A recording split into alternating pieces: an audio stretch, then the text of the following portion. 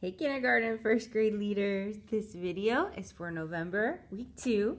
Lola says, hi. Okay, so this month kids are taking home a little packet that looks like this. In here there's some little notes for November. This just gives a summary of what we're learning about all month, cooperation. This directs parents to the parent resource wall. There's a lot of great things out there. And then finally encourages parents to sign up for Christmas Family Life Live. Going to be a very fun event. In here, you can tell your kids this is their all-access pass. It kind of tells them there's the memory verse for the month, there's our life app for the month, and here's some questions each week. And on the little sheet, we encourage parents to hang these in their car. So I have mine hanging from my gear shifter, but really it's just a reminder for me to talk to Tripp in the car about what he's learning at church this month. So our brand new theme is jam session, and kind of thinking about like a band. In order to have a good jam session, they have to show cooperation and work together. Because our life app is cooperation, working together to do more than you can do alone. Okay, hold on, bud. So last week we talked about a story from the book of Exodus where they were building a tabernacle. The Israelites were building a tabernacle for God, and they had to work together to all bring their different talents to the table. So our bottom line is God wants us to work together. This week our story continues in the book of Exodus, and it's Joshua wins the battle over the Amalekites.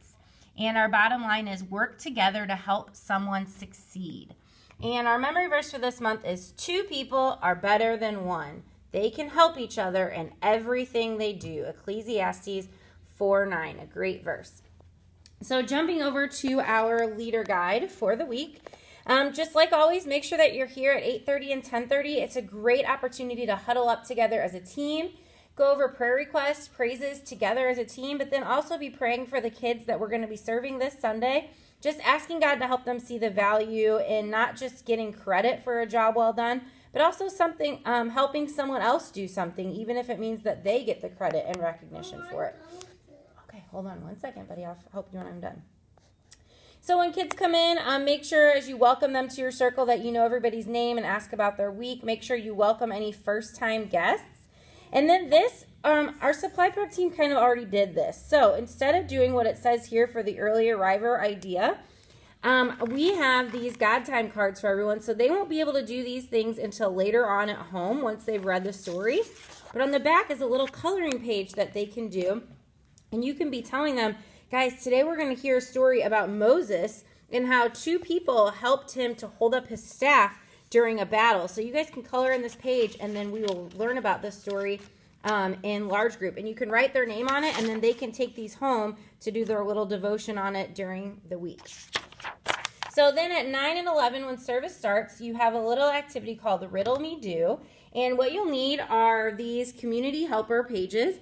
There's 9 people, and so you have 2 sets of these per small group. So if you have more than 9 kids in your small group, you'll have to use more than 1 set. And then you'll need this little Riddle Me Do activity page. And what you're going to have your kids do is sit in a really tight circle, and you're going to tape one of these cards to each one of their backs so that they don't know what's on their back. And you have to remind kids, okay, you've got to keep it a secret. You can't tell somebody what's on their back, and you can't look at your own. So then kids are going to walk around the room, and you're going to call out a riddle from the page, such as, I wear a uniform, I help keep people safe, I help make sure people obey the law. And so then kids should know in their head, oh, I'm looking for the person with the police officer. So all the kids would gather around this person that has the police officer on their back, and then the person who has the police officer on their back is going to guess who they are. So they would say, oh, I think I'm a police officer. And then you'll keep going and reading the riddles as you go on to the others.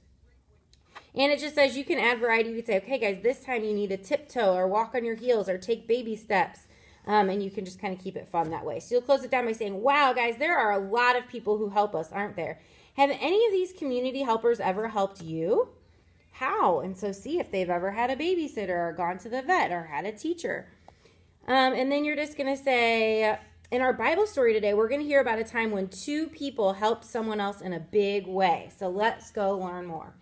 So then you'll head across the hall to large group, just helping your kids listen. We have our live storyteller and host this week to help us tell our story about Moses and Aaron and Hur. So when you get back on your cart, you should have a swim noodle. And you're going to just ask kids some of these questions to review the story. and just kind of keep kids' minds tracking about what the story was about. So the Amalekites attacked the Israelites. Moses told Joshua to pick some men and go to battle. And the next morning, Joshua marched out with the best Israelite fighters. Moses, Aaron, and Hur went up on a hill. So you're just going to kind of review the story. And then you're going to choose 2 volunteers to be Aaron and Hur. And you're going to have them stand over on one side of the room. And the rest of your kids are going to go stand on the other side of the room. And those kids are going to be Joshua and the Israelites. So they're charging into battle to beat the Amalekites. And then you're going to put yourselves right in the middle. You are Moses, okay? We did not do costumes. Sorry to disappoint you. But you are Moses. And so then you're going to kind of play red light, green light. So you're going to have the pool noodle in your arms. And when you hold your arms up, all the other kids, Joshua and the Israelites, they're going to move forward because that's when they're winning and they're attacking in the battle. But then when you drop your arms, Joshua and the Israelites have to go back to the starting line because the Israelites started losing whenever Moses would put his arms down. So at various times, you're going to encourage Aaron and Hur to come help you hold your arms up. So you're going to say, guys, throughout the game, be sure to I'm sorry, you're not going to say that. So throughout the game, you're going to ham it up. So you're going to have your arms up in the air, and they're going to maybe move forward. You're going to be like, oh, my arms, they're so tired. They're dropping. Aaron, Hur, come help me. And they'll help you raise your arms up back again. And then you're going to, so kids can move across the room rather quickly because then you can choose other volunteers to be Aaron and Hur. So you're going to close this down by saying Aaron and Hur worked together to help Moses keep his arms in the air. And the 3 of them worked together to help Joshua and the Israelites win the battle. They each did what our bottom line says for today. Work together to help someone succeed. So what does that mean to help someone succeed? And kind of talk about that with your small group. And then make it personal. Maybe tell about a time when you worked with others to help someone succeed. And if possible, maybe share even an example from your childhood. So you might need to be thinking about that before Sunday to talk about a time when you helped someone succeed. Moving on to our, so you're just going to say, so guys, each of you can work together to help someone succeed too. You can work to help a friend with their spelling words, to help a friend with their flashcards. You can encourage your teammates. You can help your family work together, pray for someone. How else could you work together to help someone succeed? See if they come up with any ideas. Great job, guys. So this week, remember, work together to help someone succeed. And when you do, you'll be showing them what God is like, and that's a great thing. So then for the memory verse activity, you'll have your Bible and your memory verse card, and then you'll have your biblical helpers cards. I'll show you those, and you'll have some paper plates and a chair and your swim noodle. So what you're going to do is kids are going to kind of play musical chairs. And first, you're going to review the memory verse, and you're going to have someone read the verse to the group, and if you have kindergartners, they can't read yet, so you're going to just point to each word and whisper it into their ear and help them read it out loud. And then you're going to encourage kids to talk about how Moses, Aaron, and Hur were good examples. So Aaron and Hur helped Moses when Moses got tired and he couldn't hold his arms up, because if he did that, the Israelites would lose the battle, but when Aaron and Hur helped him, the Israelites won. So what you're going to do is you're going to have paper plates taped around the floor, and I can't do it yet because there's a bunch of small groups in here. But on one plate, you're going to have the picture of Moses. On the other, you're going to have the picture of Aaron. And on the other, you're going to have the picture of Hur. Sorry, I know you can't really see those. I don't know why it's not focusing. And then right behind the one with the picture of Moses, hold on, you're going to have a chair and the pool noodle. So kids are going to go around, and they're going to kind of play musical chairs, only you're not going to take away a paper plate each time. And you can play music on your phone if you want, or you can just have them walk in silence if you want. And when you say stop, they're all going to stop on a plate. And the kid who stops on Moses is going to sit down in the chair and hold up the pool noodle. And the kids who are standing on Hur and Aaron are going to hold that kid's arms up. And then you'll say, okay, go. So this kid will stand up, put the pool noodle down. They'll keep walking around. Just make sure every kid kind of has a chance to play that role.